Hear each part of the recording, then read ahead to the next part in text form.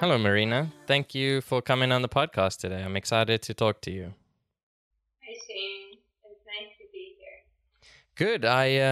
You're a very interesting person. You're qualified in so many different fields. You're a clinical social worker, a hypnotherapist, a nutrition coach, a Kundalini yoga instructor. I mean, it's quite a list of different things. And, on top of all that, you specialize in helping people and young people with, autism spectrum disorders and Asperger's and special needs of various kinds in a sort of holistic approach to dealing with all of it. And a lot of that comes from, your personal experience of being diagnosed with Asperger's a few years ago. And so, who better to help people than someone who's been through it themselves. So, we've got a lot to talk about today. I'm very excited. And so how about we sort of just start off with hearing a little bit about you and your story, and how did you, reach this point of where you wanted to help people, with special needs, particularly, although that's not exclusively what you do, like you do help, anyone who comes to you, of course, but, how, could you tell us a little bit about that? Well, I think it's sort of the interest started when I was in graduate school for something completely different. Speech language pathology. I was on my way to becoming a speech therapist, and I was going to work with kids with special needs, with speech issues and such. And I realized because of my own mental health challenges at the time and the struggles I was having in that academic environment, that I really am not meant to be a speech pathologist, even though I'm capable of it, but my heart wasn't in it. So I asked myself, like, how can I still work with kids who have special needs and their families, but just in a different capacity. And so after I left that university, I was lucky enough to get hired to work for the New York City Early Intervention Program as a service coordinator, and I was assigned to a caseload of 40 families, all of whom had a child with special needs. Many of whom had children that were being diagnosed with what used to be called PDD-NOS, which stands for Pervasive Developmental Disorder Not Otherwise Specified, which now is ASD, Autism Spectrum Disorder, but at the time that was the label.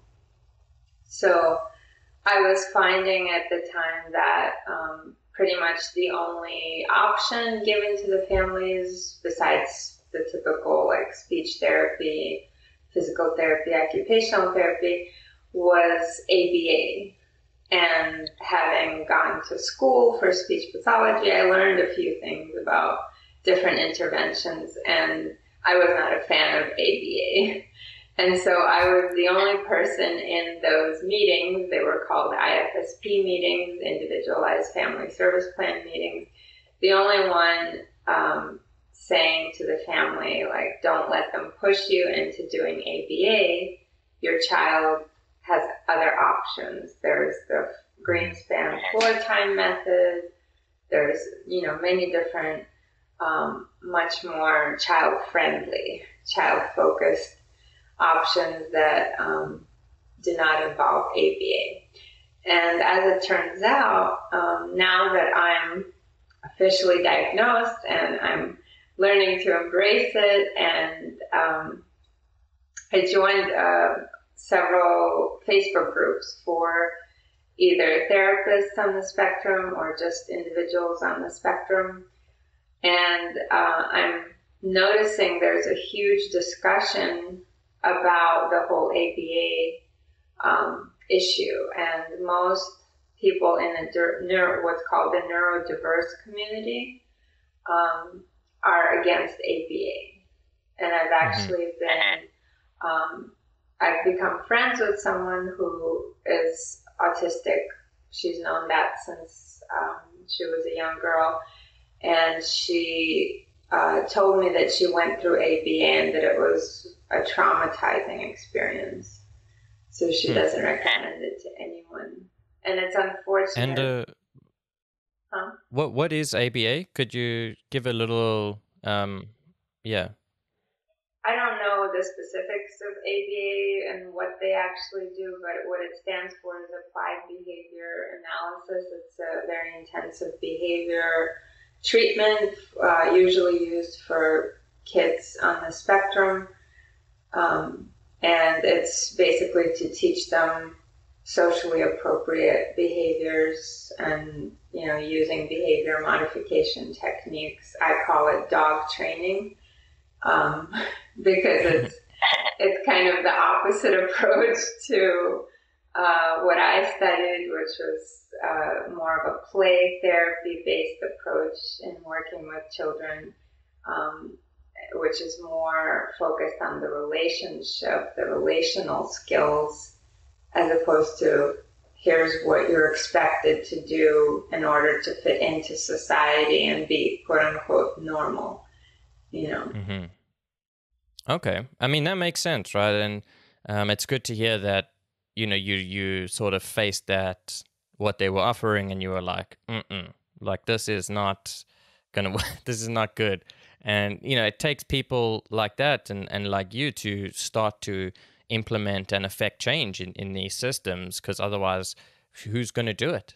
I mean, it might be an uphill battle for you, but you're paving the way for, many people and generations of learning newer and better ways of dealing with these things and helping people in a positive and constructive way, rather than just, as you say, dog training or conditioning particular behaviors as if that kind of, solves all the problems. And I guess, the holistic approach that you tend to take, it's about that being holistically integrated, I suppose is the word.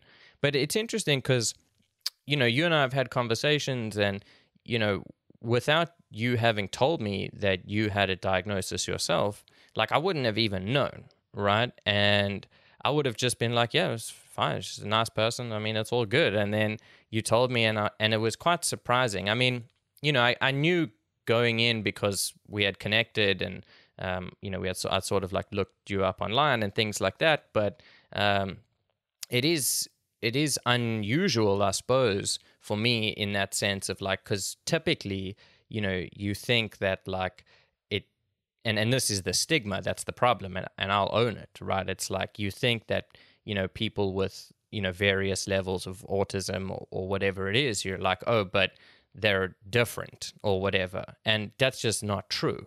I mean, I suppose it's technically true in that there's some different ways of existing or whatever, but like, who cares, right? Like, it's not different bad. It's just, I guess that's why the word like neurodiverse, is it divergent or diverse? That like, that's why it's good, because it's just saying like, oh no. Diverse, although I'm not sure. Yeah. I mean, either way, it's a good word, because it just means it's like, yeah, I mean, they're a little bit different, but, that's fine. They're just regular people, and everything's the same pretty much. I mean, of course, it depends on severity and a whole lot of things like that. But so, this really meant a lot to you because you had been through some of the, challenges or difficulties that these kids are experiencing, even though you didn't have the formal like diagnosis for whatever that's worth. I mean, it sort of does, you could sense that like, oh, these things were a problem for me as well, or they were hard or difficult. And so, from an inside take on what the best ways of like managing it were for you, and what worked and what didn't work, and how it affected you. And so it was actually at that time when I was living in New York and working at that job that I started to suspect that maybe I have some traits, because I was really sensitive to noise. So I was picking up on some sensory sensitivity, which is very common in people on the spectrum.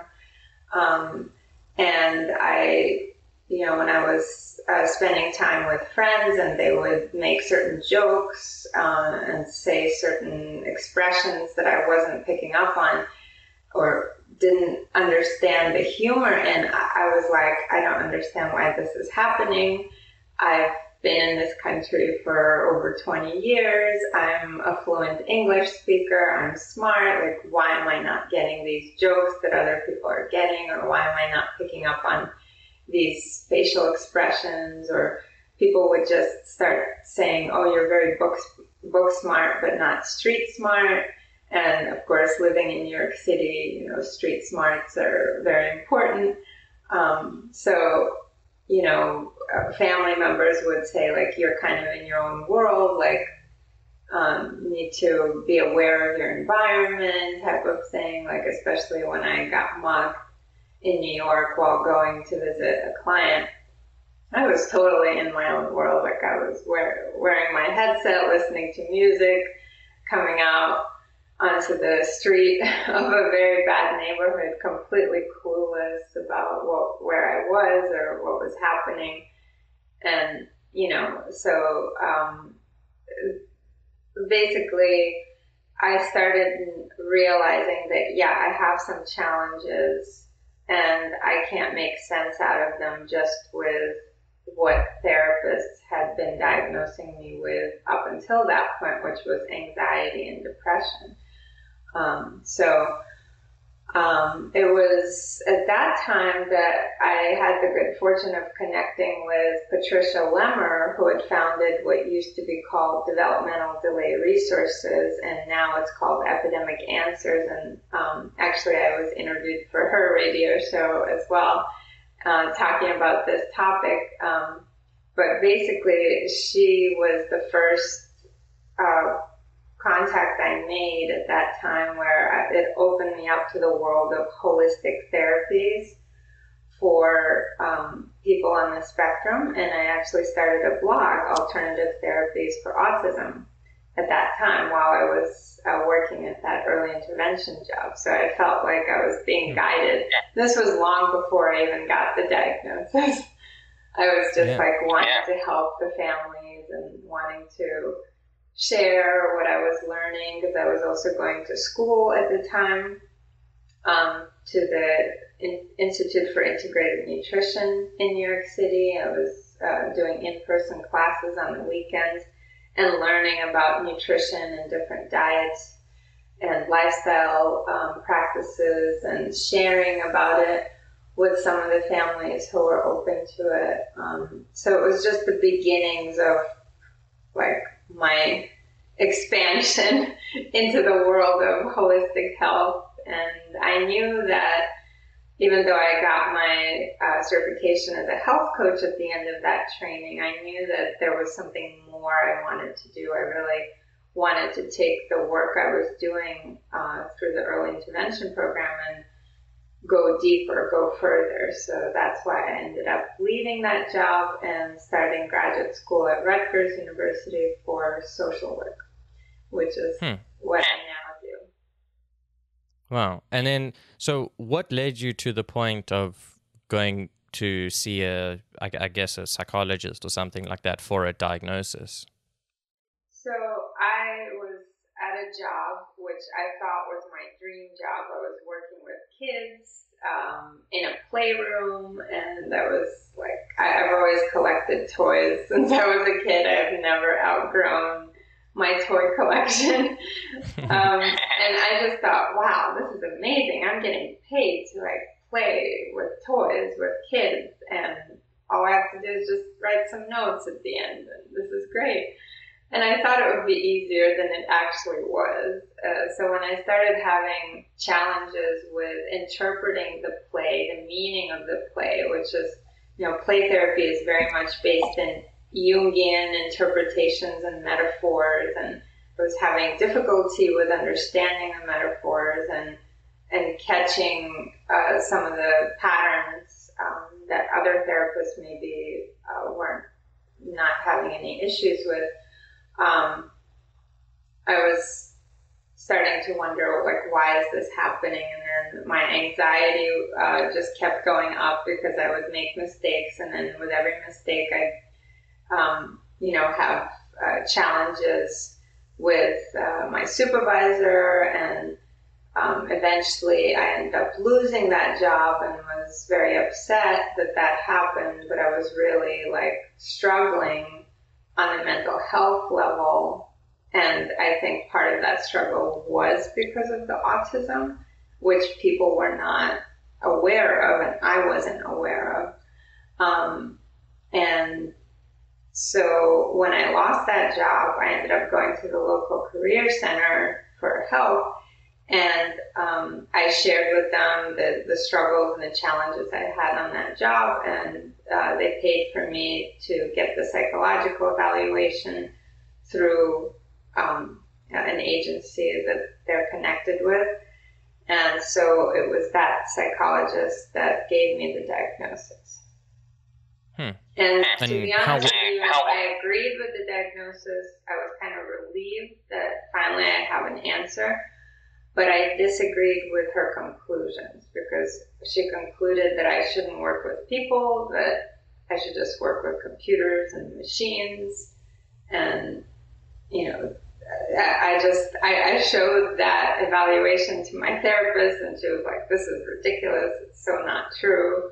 I showed it to my holistic psychiatrist, and he was like, that's ridiculous. He's known me for years as well. And he even said, he's like, okay, even if you are atypical, you're atypical, meaning in his opinion, I'm atypical even among the atypical people. Right. So, yeah, I guess, I mean, that's interesting because,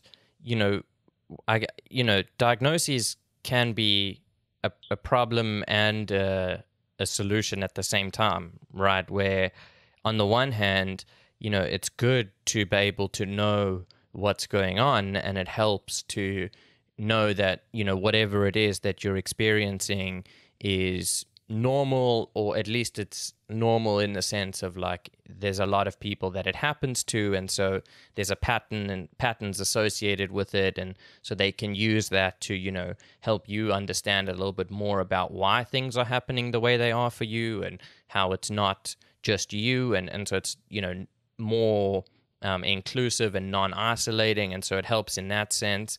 But it can also sometimes be a limitation as a patient or a client, because as you say, it's like, well, because they often tend to then prescribe things that are normally associated with this whatever, and that's not necessarily true for you as an individual that has different manifestations of this situation, let's say, because I don't want to call it anything, I mean, whatever, right? So it can be a help, and it does help, and it certainly helps clinicians understand what's going on and how to manage it, and from their end it makes sense. But to just sort of categorize someone as this or that, or having this or that, like that doesn't necessarily always help. As you say, like this psychologist told you all kinds of weird things that just didn't make sense to you, about that you shouldn't work with people, or that this is what you should or shouldn't do. And it's like, okay, I mean, they don't really know you. All they know is how people in this group typically perform under certain conditions, right? Like working with people or not working with people. But to just sort of give it as a prognosis, or like this is fact, that's a problem, because it's not true. And I mean, kudos to you and to your therapist and your psychiatrist for being able to look at it and say like, no, this is bullshit. Like, I mean, I recognize where it comes from.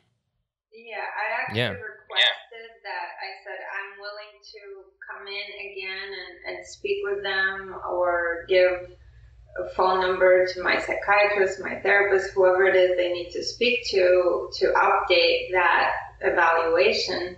And they refused. They were like, no, this is the final, this is it.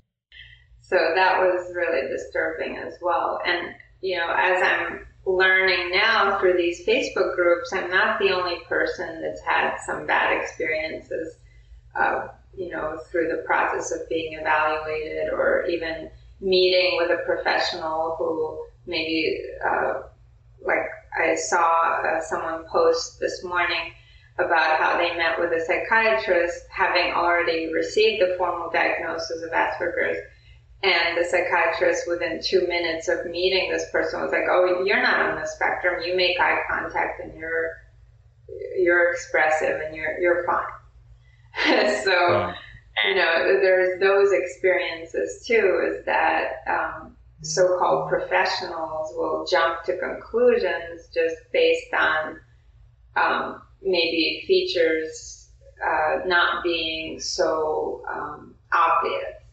And I, as a therapist, also had struggled with, I've worked for months with a child whose brother was on the spectrum and had the formal diagnosis.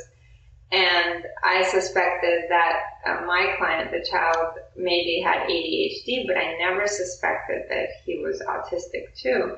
So when I referred him for a psychological, I was shocked when the evaluation report came back saying that he's also on the spectrum. I did not pick up on that.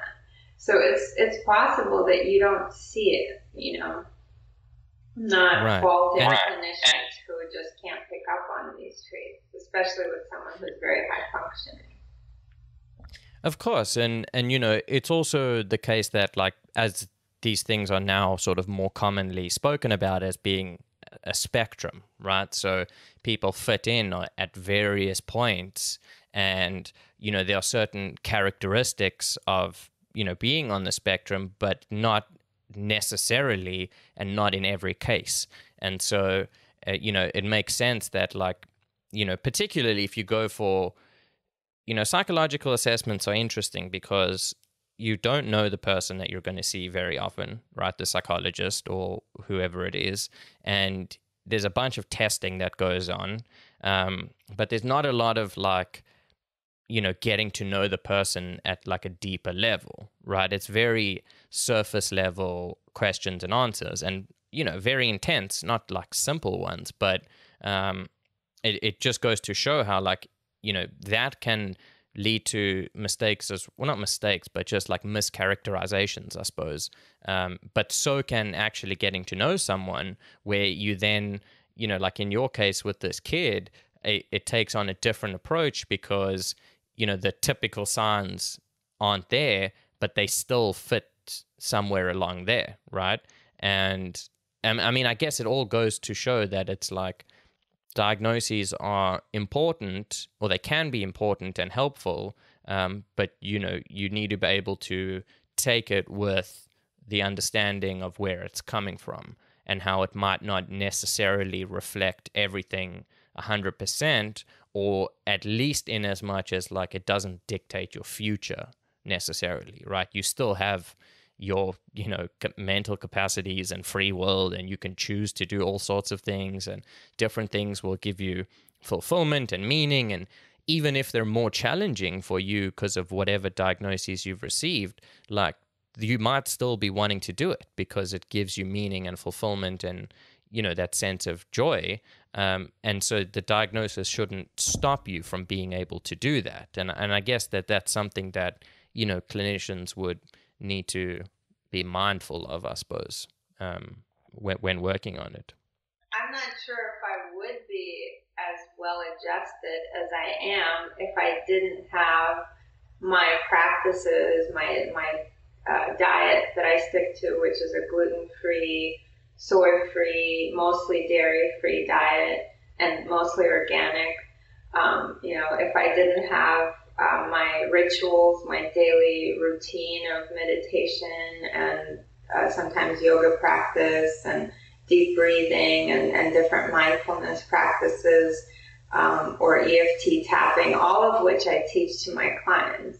And if I didn't take supplements to help me with any kind of imbalances in my body, and that's exactly what I try to impart to the clients I work with, that regardless of what diagnosis they have, We live in a toxic world, and especially if they have special needs, if they're ADHD or on the autism spectrum, or have depression or anxiety issues, most likely there are biomedical imbalances that are not being diagnosed, not being looked into, because only usually naturopathic doctors or functional medicine trained doctors are able to look at that. They do the appropriate tests, the labs are more specific, and they ask the appropriate questions to determine what's going on.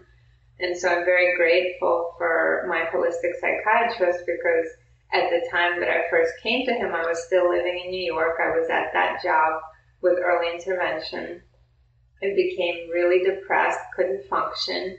And honestly, it felt like I had dementia combined with depression and ADD. It was just horrible. Like, I couldn't remember things. My attention was all over the place. I just couldn't function. And I knew at that point that the traditional treatment that I had been receiving just wasn't working, and that I need to find a better way. So when I remembered there was this doctor giving a talk about how he specializes in autism and is actually able to reverse autism symptoms in kids, I was like, wow, he could probably help me with whatever this problem is. Because if he can reverse autism symptoms in kids, he could probably reverse my depression symptoms. And I'm really glad that I went to him. Like, I flew down to Miami with my family, and thank you to my dad. I'm grateful to him for paying out of pocket for the hefty price of holistic health care, because my insurance refused to cover most of it. They considered what the doctor did experimental, which that's a whole other story. I went to external appeal and lost, and that's a problem in this country that everyone is facing.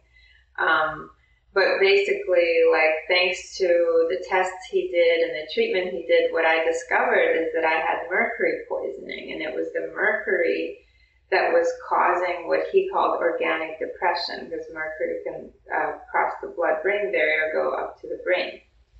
And as a result of the mercury, I was also deficient in different micronutrients, because it leaches nutrients from your body. So I had to take vitamin D, B supplements and stuff. And he was the first doctor to do genetic testing. So I discovered that I have what's called the MTHFR mutation, which is actually quite common.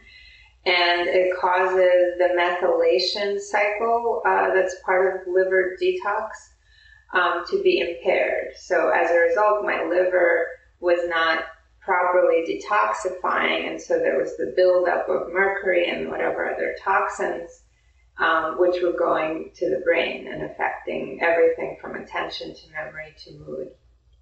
So we really are a mind-body organism. Like, people like to separate mental health from physical health, but it's all one, essentially.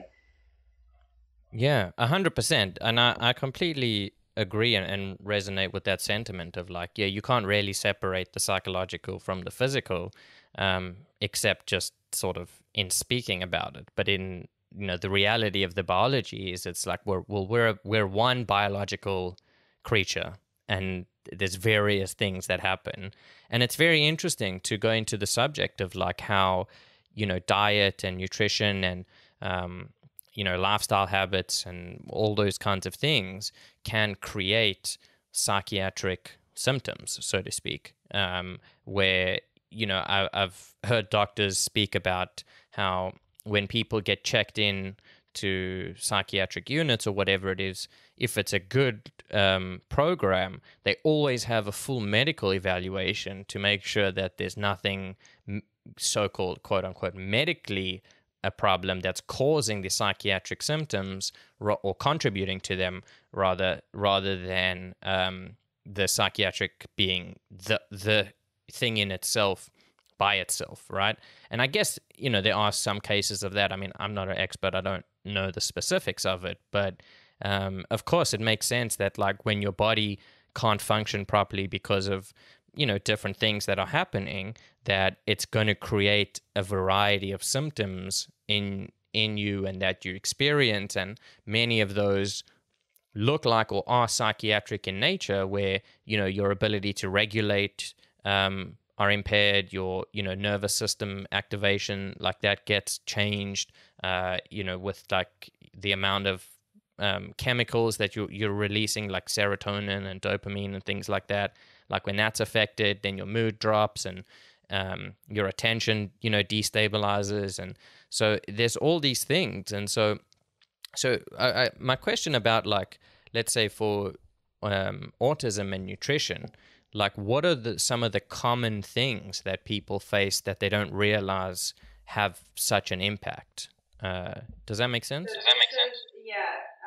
I actually got in trouble for even talking about this topic when I was in graduate school doing my first year field placement, because when I was meeting with psychologists in like a case conference, or what they call a case conference, talking about cases,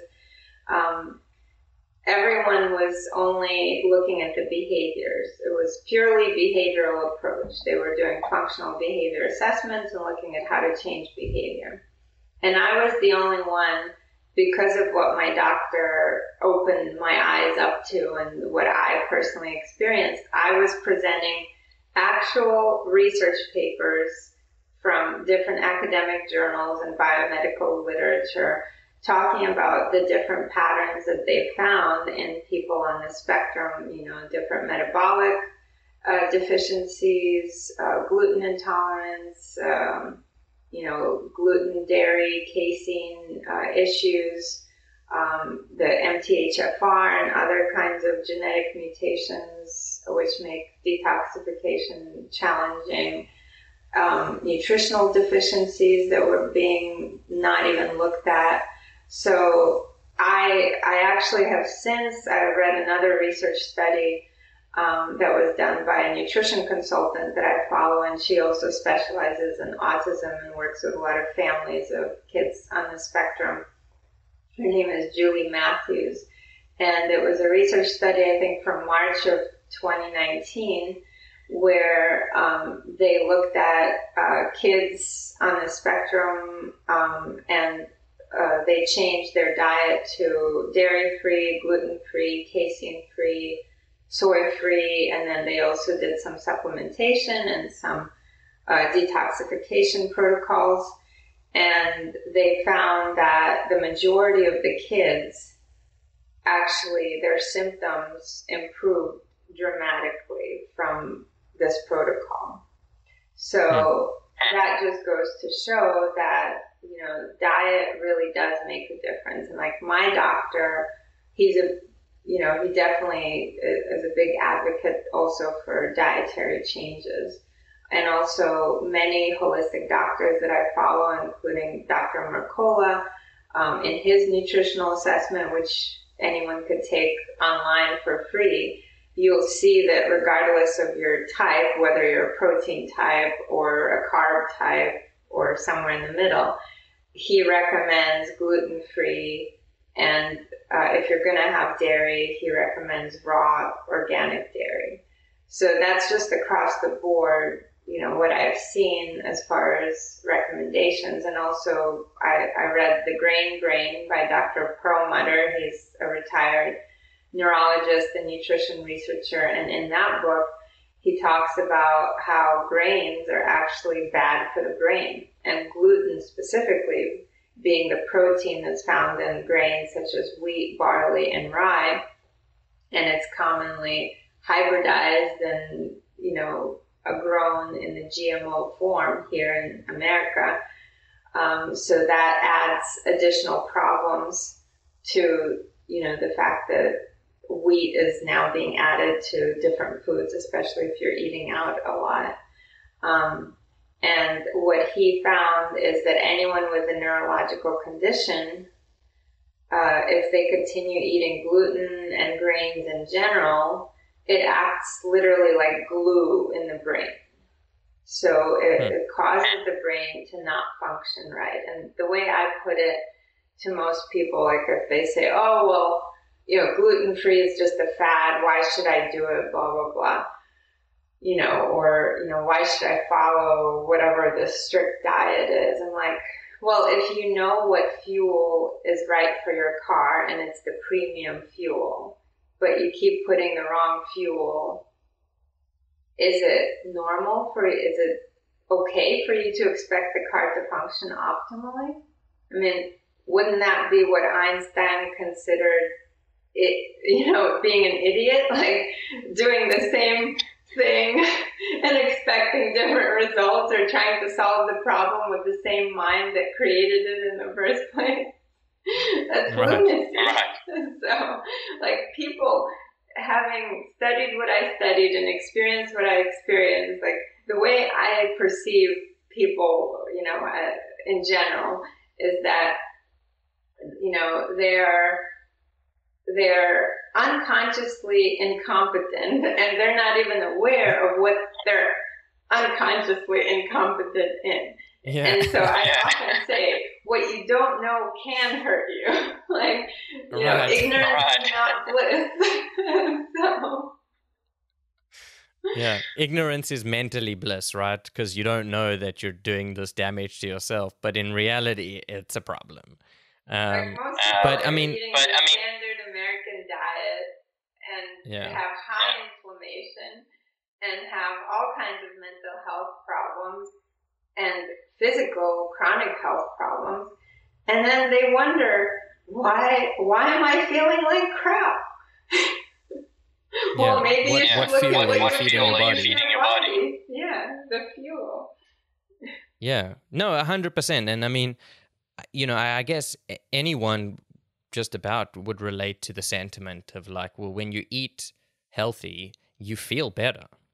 Like it would be crazy for someone to be like, I eat all this junk and fast food all the time, and that's when I feel my best. Like, I don't know that anyone, I mean, I guess maybe it gives you some emotional relief, and, you know, there's various things associated with sugars and whatever. Like, I mean, you know, and it's also, you know, very person specific. It's not like a general statement of like everyone should do exactly this, this, and this. It's like, no, you need to know what system you're running and how the diet affects you specifically, and you know, it might be very different for different people, and that's okay. You just need to know what you're dealing with, right?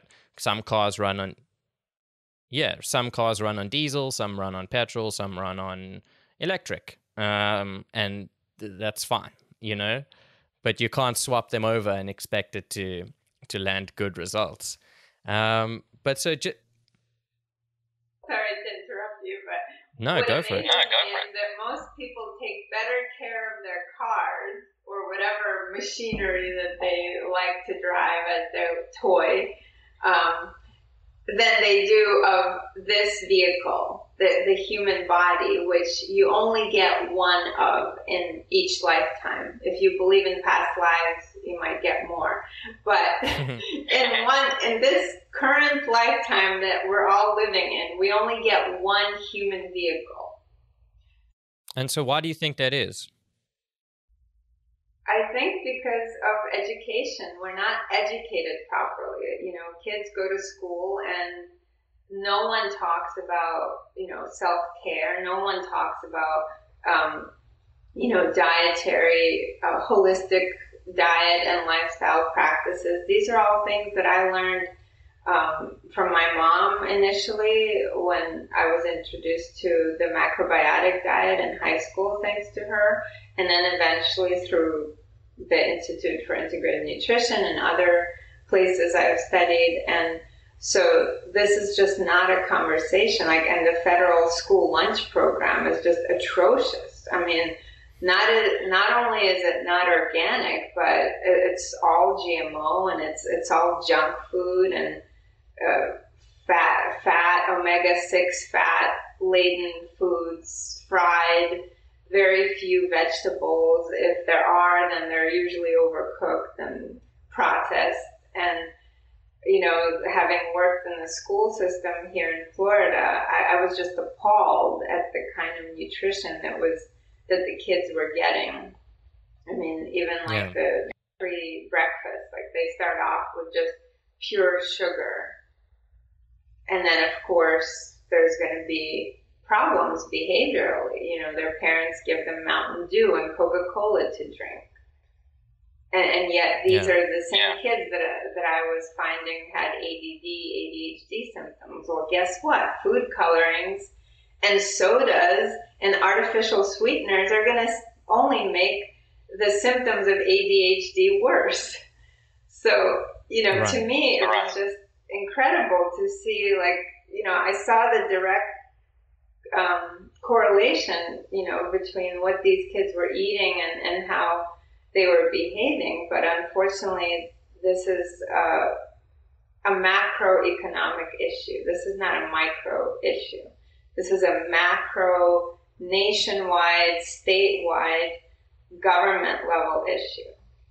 And it's a big problem in this country. But do you think that it comes from a place of we just, as a society, we haven't got to that point yet of knowing these things and implementing them at a broad level? Like, there are certainly individuals like yourself and, like these experts that you've been talking about that are, going out and sharing this wisdom with everyone and being at the forefront of being like, well, we need to fix this, we need to change it. And of course, these things are tremendously difficult to change at such a huge level, right? And there's all the, the politics and the bureaucracy and the economics and all that kind of shit involved in it too, which is just unbelievable hurdles that need to be overcome.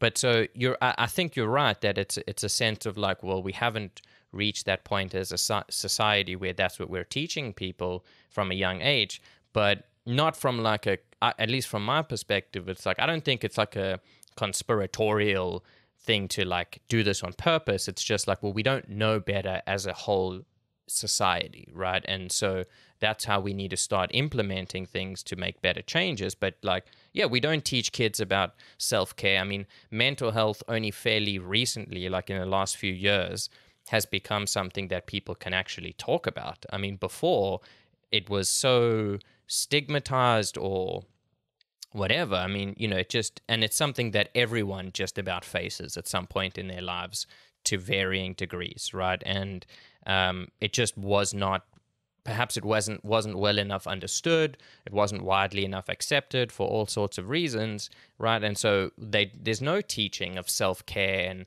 of meditation and of, the impact that your thoughts and your emotions have on you and on your world, and how your nutrition affects everything. And I mean, it's just because people don't know, right? I mean, you don't know. I mean, the sort of old expression, which is sounds kind of silly, is well, you don't know until you know, right? And it's well, how were you supposed to know otherwise if no one taught you? And then it takes people like you to be able to say well, I learned this and now I'm going out and I want to tell people what's up, and I want to help people learn and do better and get better so that, we can improve society as a whole. And with each individual or group that you help, that has a direct impact on society as a whole, right? Because other people will see it and learn from them, and people in their groups will be oh, well, how did you get your kid to do so good? Or, what made the difference? And then they'll start talking about what worked for them, and it sort of spreads, right? It's a little bit more grassrootsy, and it takes a lot more effort, but that's kind of where we're at, right?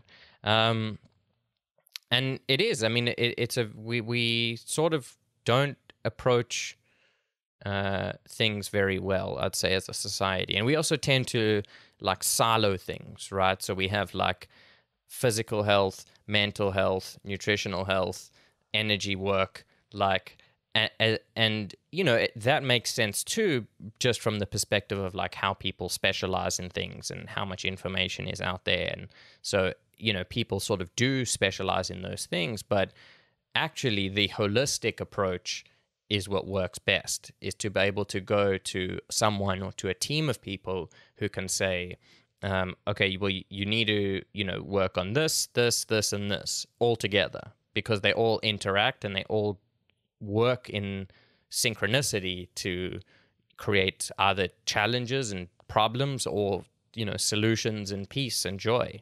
But that is on the rise as well, right? Like I wouldn't want to be too cynical about it. Like there are lots of amazing places and people who are doing these things. It's just not so mainstream, I would say.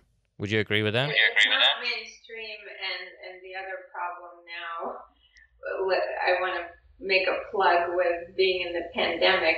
Not only is it not mainstream, but now I think it's very much more nefarious than you've made it out to be, because now we've got this tidal wave of coerced vaccination tactics, on a global level.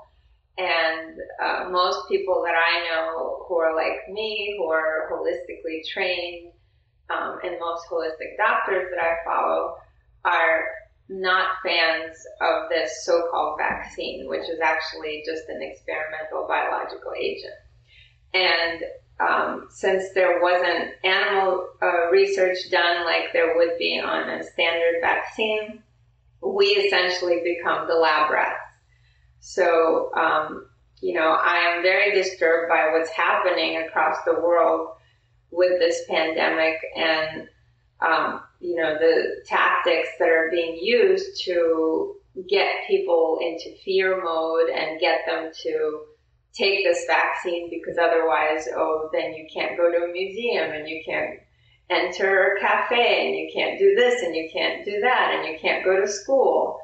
And so I actually just a few days ago signed a petition with this organization called I Stand for Health Freedom, because I stand for health freedom. I'm one of those people that I feel very strongly that our First Amendment rights are being taken away, and it really should be a choice what we put into our bodies, and any vaccines that we allow should also be a choice and should not be something that's forced or coerced or manipulated. But that's unfortunately what's happening. And so there's a huge war going on that some people are not aware of.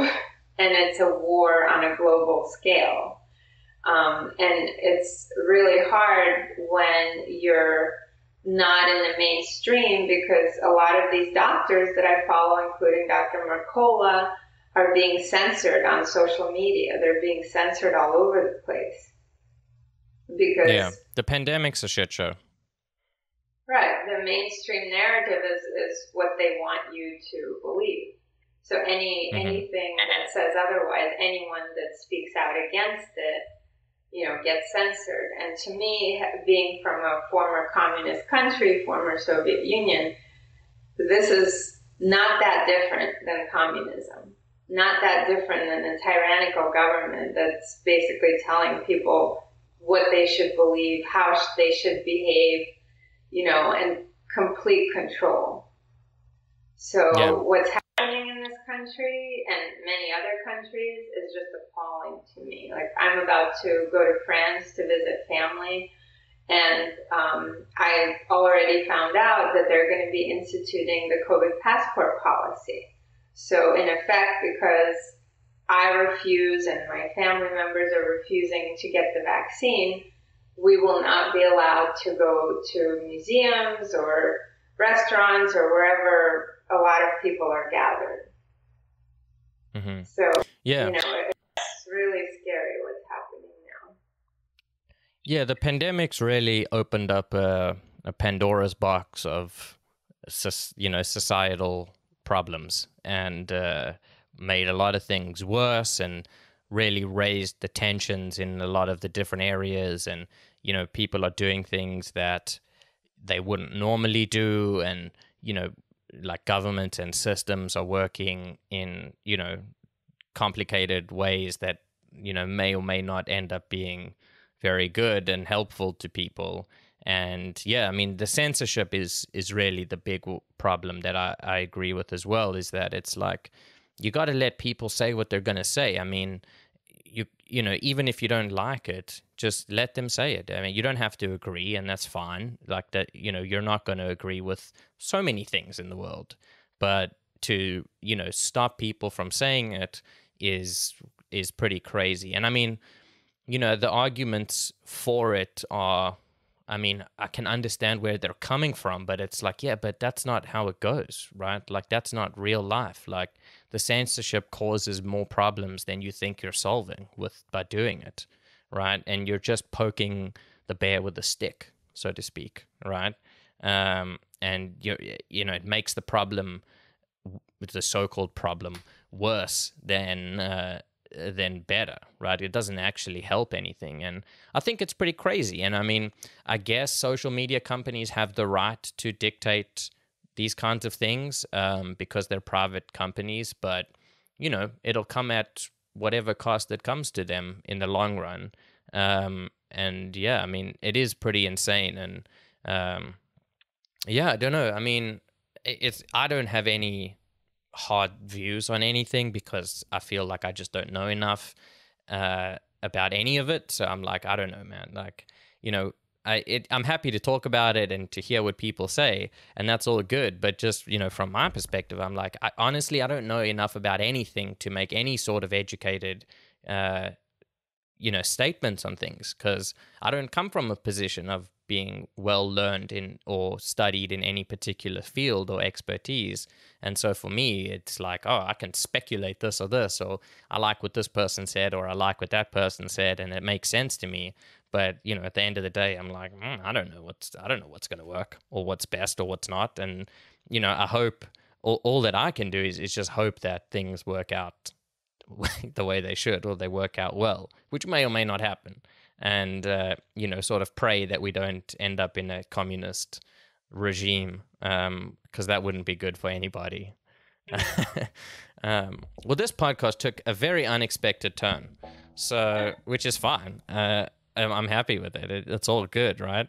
But we got about, you know, like 10, 15 minutes left. If you don't mind, I have some questions about hypnotherapy and how you integrate that into your practice. So where exactly does that like fit in, or is it just part of the holistic approach?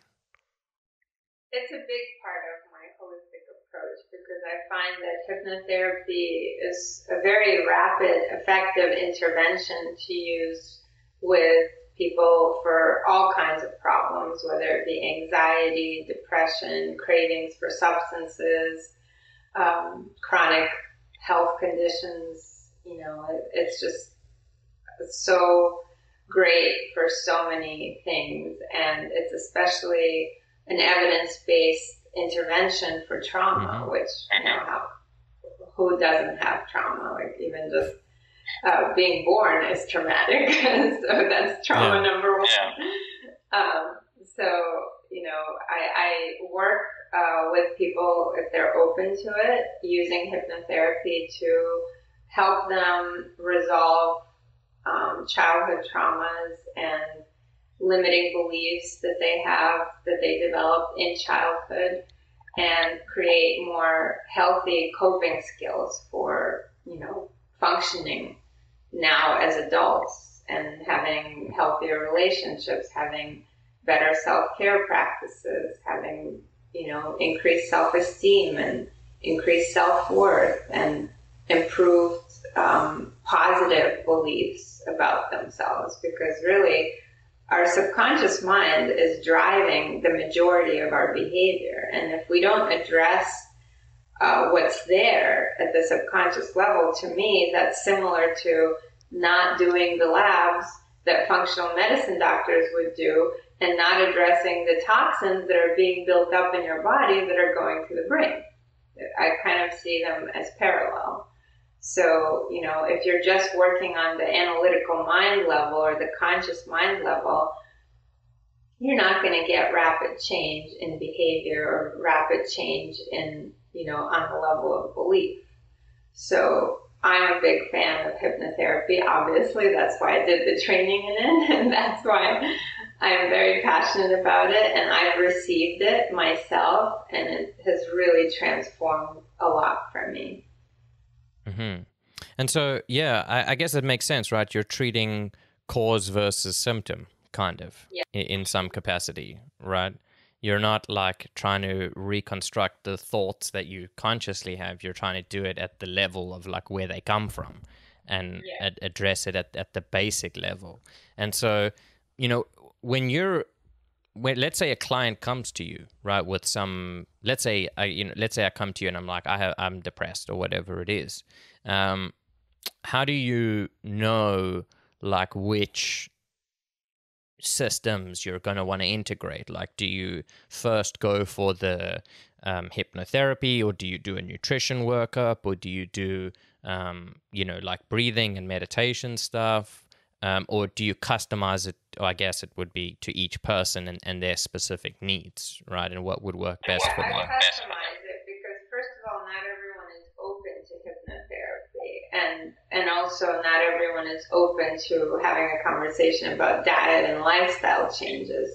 But if I sense that they are open, I certainly bring that up. I try to bring that up at the beginning because I feel that, best practice says to, like you said, rule out medical causes.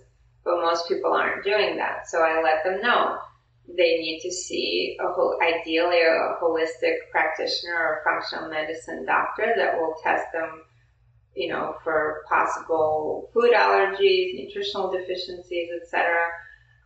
And I can certainly help them in terms of teaching them mindfulness skills, teaching them ways to change their thinking patterns and behavior patterns, but they also need to address whatever is getting in the way as well, which, I'm not a doctor and I can't do that, but I can at least provide the information and, recommend and also share what are some common problems that I've seen both for myself and my clients that also can cause mental health challenges. So yes, it really depends on the open-mindedness of the client and, how ready and motivated are they to really do the work. And those that are, open to hypnotherapy, I just let them know that it's basically you're going to be in a deeply relaxed state. There's nothing to be afraid of. I'm not going to make you quack like a duck. This is not stage hypnosis. This is therapy while in trance. That's hypnosis is the trance state, inducing the trance state in someone. So you're doing therapy while someone is in that trance state. Right. They're still able to talk, answer questions. They're completely alert and aware. They're just very relaxed. Their brain waves slow down and they're in a more possibly theta or delta brainwave pattern, which is what we get to when we're in meditation, if we're lucky. So, it's a really safe process, and I make it very comfortable for them. I usually encourage them to lay down, have a blanket. It can be done virtually as well as in person, and it works just as well both ways. And I usually create a recording of aspects of it to help them, then reinforce what we did. And I encourage them to listen to the recording on a daily basis. And since I have done this work for myself, I've seen firsthand how beneficial it is and how quickly it can change your limiting beliefs and your sense of self, your sense of self-worth. Like one of the common limiting beliefs that everyone carries around but may not be aware of is, I'm not good enough. And that's something that I used to also have. But as a result of hypnotherapy, I no longer feel that. And that belief creates so many problems in so many areas. So clearing that belief just opens up new possibilities. And, It's really about freedom to use your mind to achieve what you desire, as opposed to having the mind go against you. Mm-hmm. Yeah. And, it's certainly a up and coming and very influential field. And I think many people find it tremendously helpful if they're, as you say, open to it. Because I guess to a large degree, not everyone is, because they think of it as, I don't know, woo woo stuff or whatever, right? And it's like, okay, I mean, you're free to disregard it or however you want to think of it. But for those who are open to it, I mean, it can be tremendously powerful, right? And you get to deal with the limiting beliefs at a much deeper level than just being like, well, why don't I feel good? It's in a sense, and I guess to some degree you can achieve that as well in psychotherapy, but it takes longer, or it requires a lot more like cognitive effort and various things. But psychotherapy is good for its own sake, and it does different things and works on different issues. But it's all good, whatever works for people. But listen, Marina, thank you very much for coming on today. I've really enjoyed this conversation. We covered a lot of cool, interesting things that I think will be very, informative to people and open some people's eyes about just what's out there and what's the world is like, and, the different ways that things are and in existence. And so if people want to find you or find more about you, where should they go? I'll include links in the description, but do you want to promote your website or your Facebook or something like that? So I would love for you to find me first through my website. It's www.marinawellness.com. You can also just contact me directly. My mobile number is 646-831-0585. I'm very responsive, and I offer free initial consultations either over the phone, WhatsApp, or Zoom. And even if you're not in Florida, if you're in another part of the world altogether, I can still work with you, if you're interested. And I would love to be of service. Amazing. Well, thank you again, and look forward to having you on again soon and continue our conversation.